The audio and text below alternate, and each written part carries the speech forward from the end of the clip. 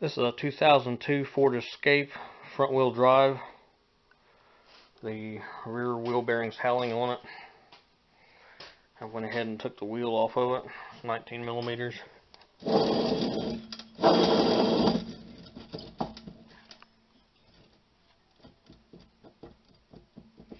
That's going to need changed out. I've set the center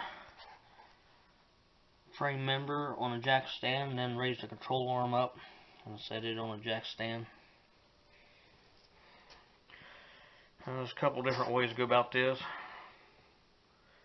You either use a puller set for doing it,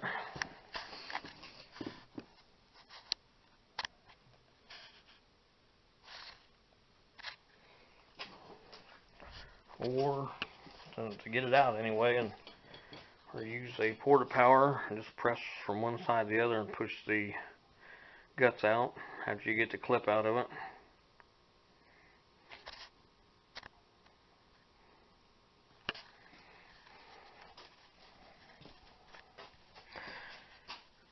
So I've already got the wheel and the drum off of it.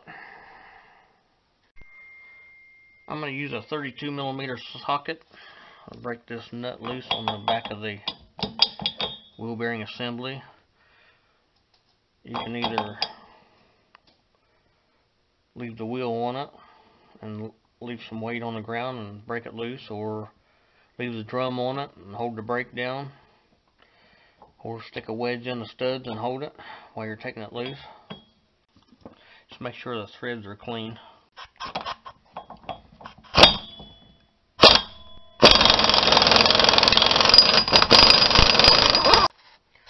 Just watch and don't damage your ABS sensor. If you can, take it out if it isn't frozen in there and you're worried about hitting it. You can just pull it off of there. Just remember which way it goes back on there. This is the nut that come off of it. I found a dummy nut that I hit on. I'm just going to beat it out. It's faster than hooking a press up and pulling on that flange.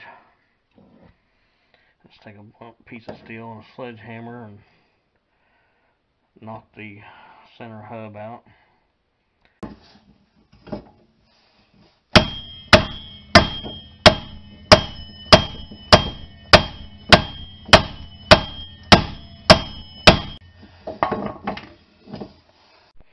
Now this is a method using the porta power.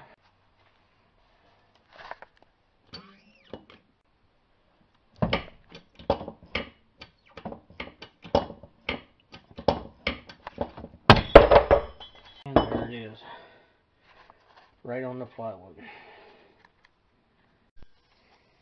That's super nice.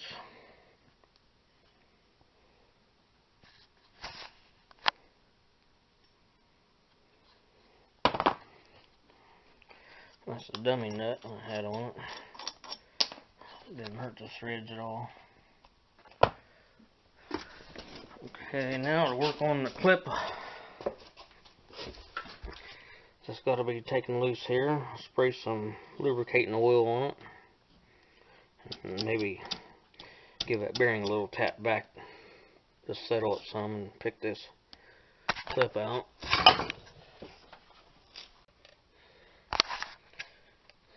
Get your clip ring pliers in there and pop it right out of there. It's really toasted. I got a clip lubed up. I took a kind of a curved blunt chisel and just went around and tapped it in a circle to get the clip dislodged. But it's about ready to come out.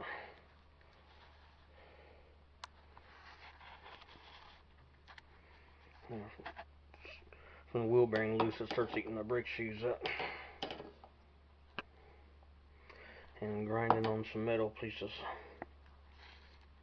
There. It's just a matter of pulling the bearing out. You could set a piece of tubing up on this with a piece of metal and a bolt and some spacers behind it to pull it out. Use the porta power to do it. Push it out. however you want to do it.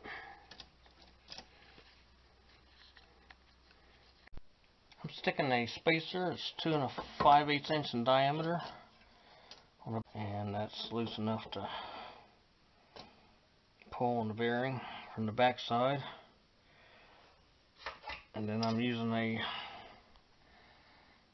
spacer on top of a piece of pipe bushing. It measures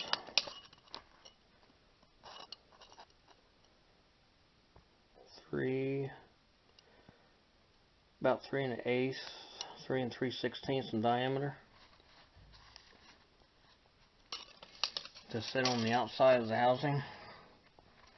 Need a bolt that's at least 8 inches long, preferably 1/2 to 3/4 inch in diameter, and fine thread to take the force. Feed it through the back side. Now that'll pull the bearing when I tighten the nut down on the other side. The bearing will come through this sleeve. It's just slightly bigger than the bearing, and it can sit on the axle tube. I got my spacer set up on the axle tube,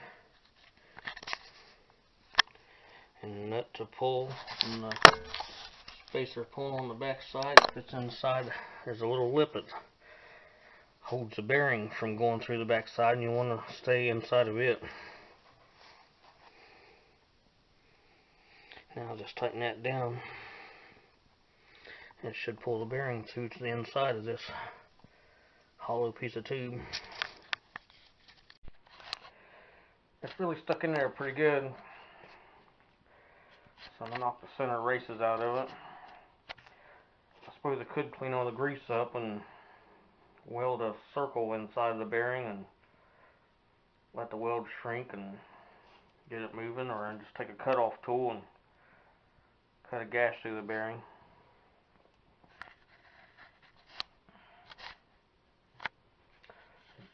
Rather than tear up the puller or the frame with the porta power, I'm going to go that route and knock the centers out and cut a gash through it at an angle and split it with a chisel and pull it out. It's got a good bite on it in there. Just stick a punch in there and hit the center race. I set a box to catch a ball bearing is going to come flying out of it. And do it from that side, and then go on the back side and hit this race out. And that's what you're left with. Some pinball machine parts.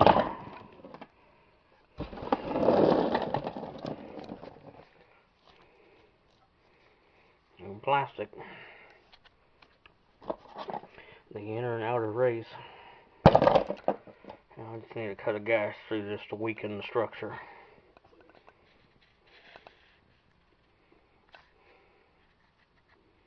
But I'll get into the housing. Here's some cut off wheels that I stop using when they get about half their diameter, so I can fit them inside of the bearings to cut them when I need to. I'm going to go ahead and do that. This looks like it might be thin enough now to split it open.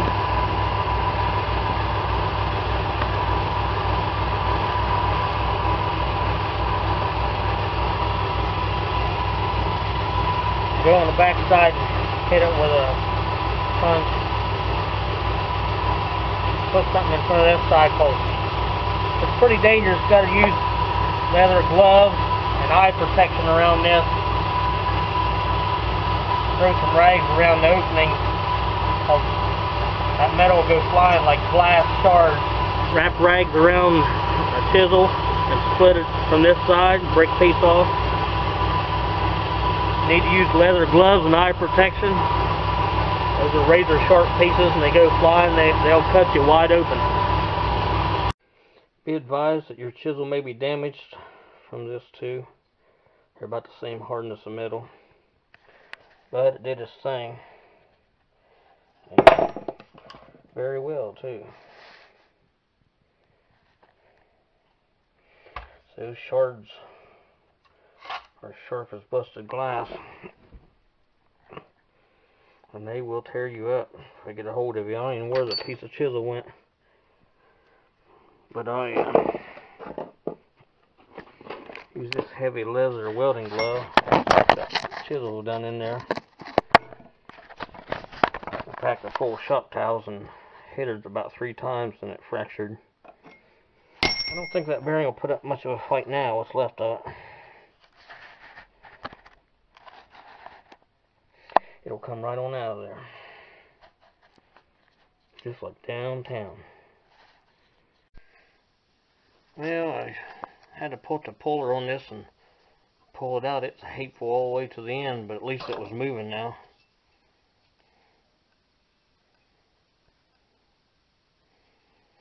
That's a tough guy. It's not too bad. A